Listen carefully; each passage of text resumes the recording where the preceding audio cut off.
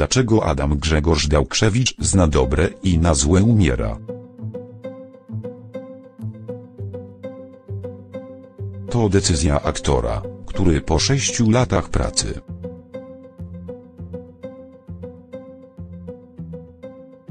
na planie serialu postanowił wziąć na siebie inne zawodowe wyzwania.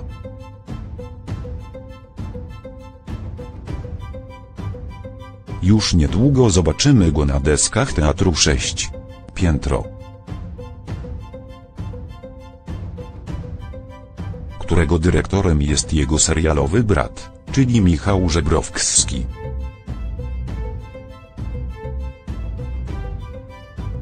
Poznajcie szczegóły uśmiercenia Adama w 710 odcinku na dobre i na złe.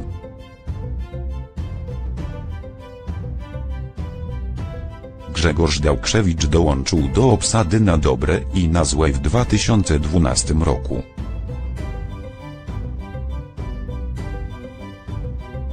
Fani z niecierpliwością czekali na rozwój wydarzeń w związku z jego serialową miłością.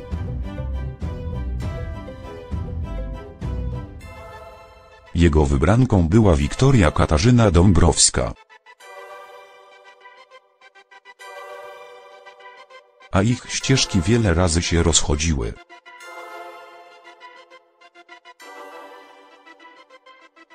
Tym razem miało być inaczej.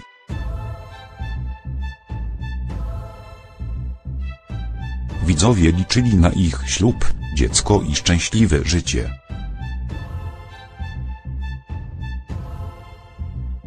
Niestety producenci zgotowali im koszmar.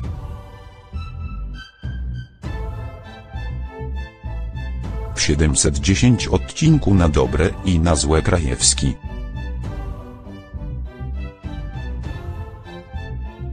umiera na oczach brata i przyjaciół z Leśnej Góry.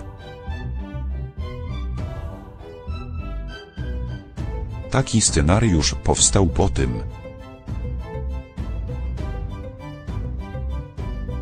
jak Grzegorz Daukszewicz podjął decyzję o odejściu z serialu.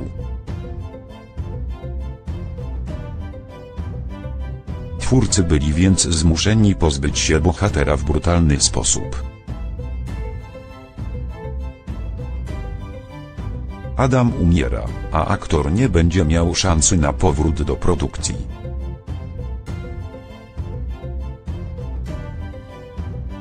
To ostateczna decyzja Grzegorza, który postawił na teatr. Mój brat umarł.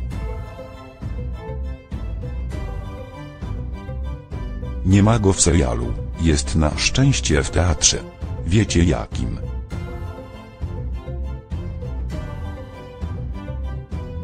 Zapraszam już w marcu na premierę z moim bratem. Mówi ekranowy Falkowicz na Instagramie Teatru, którego jest dyrektorem.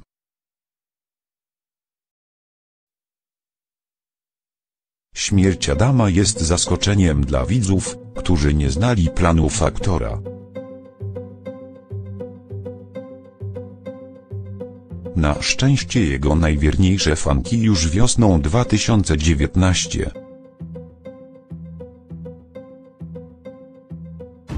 roku będą mogły zobaczyć go na deskach warszawskiego teatru.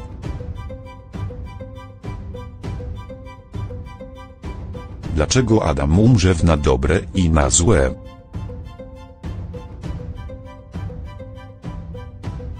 Jego śmierć będzie konsekwencją tragicznego wypadku,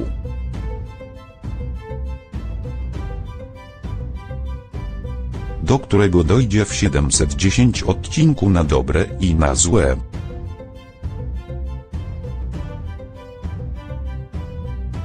W drodze na urlop Wiki i Adam ruszą na ratunek dwóm tonącym w rzece chłopcom. Gdy Wiktoria nie wypłynie na powierzchnię, Krajewski rzuci się do wody.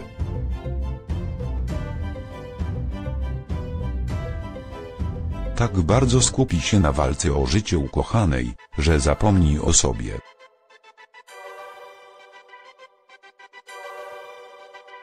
w 710 odcinku na dobre i na złe chwilę po śmierci Adama i scenie,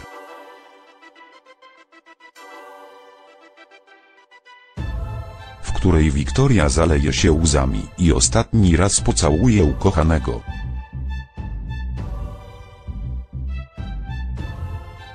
Widzowie zobaczą sceny wspominające najpiękniejsze momenty tej pary.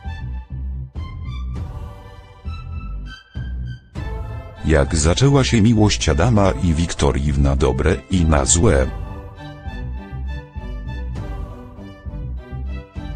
Ich uczucie rodziło się powoli, ale już od pierwszego spotkania. W 512 odcinku na dobre i na złe w 2012 roku było jasne, że nie będą tylko przyjaciółmi. Krajewski zjawił się na izbie przyjęć szpitala.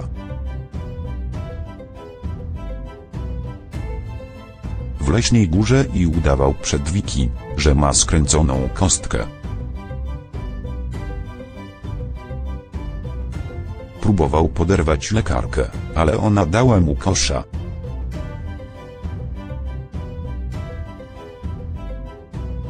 Było potem. Wiki i Adam z każdym odcinkiem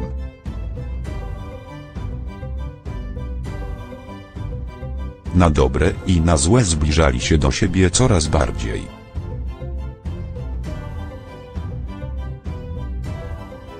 W 549 odcinku na dobre i na złe poszli na pierwszą randkę.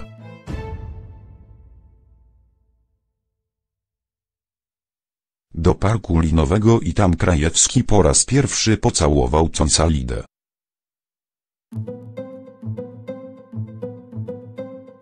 Randka zakończyła się w łóżku.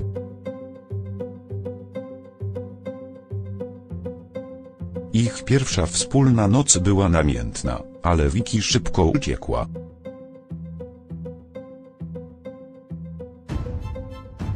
Nie była gotowa na związek.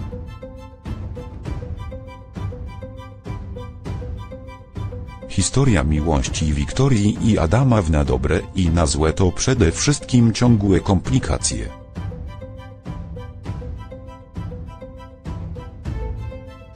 Jak choćby ślub Wiki z Tomaszem Rzepeckiem i Reneusz Czop.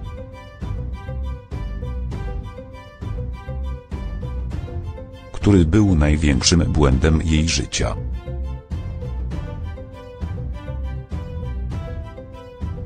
Jeszcze przed rozwodem wróciła do Adama, a kiedy przeżywali mały kryzys wyszło na jaw,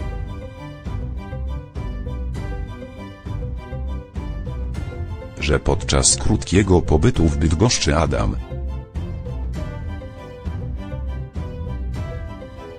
miał romans i jego kochanka Oliwia Marta Bryła jest w ciąży. Wiki odeszła, by nie zabierać dziecku ojca. To jednak nie zniechęciło Krajewskiego do walki o ukochaną.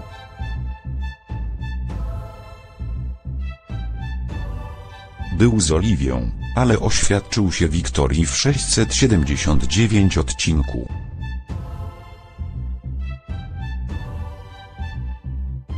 Na dobre i na złe podczas koncertu charytatywnego w Leśnej Górze.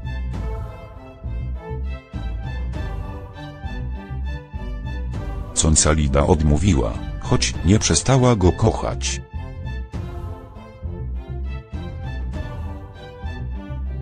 Dopiero gdy związała się z prawnikiem Rykiem Paweł Ciołkosz,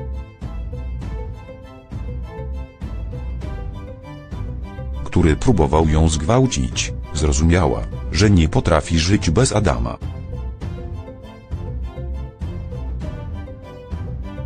Tuż przed śmiercią, w 709 odcinku na dobre i na złe, Adam zabrał Wiki na działkę,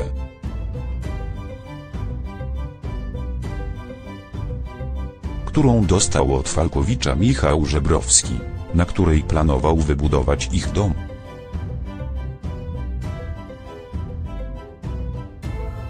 Kolejny raz oświadczył się i zapewnił, że nie pozwoli Wiktorii wymigać się od ślubu.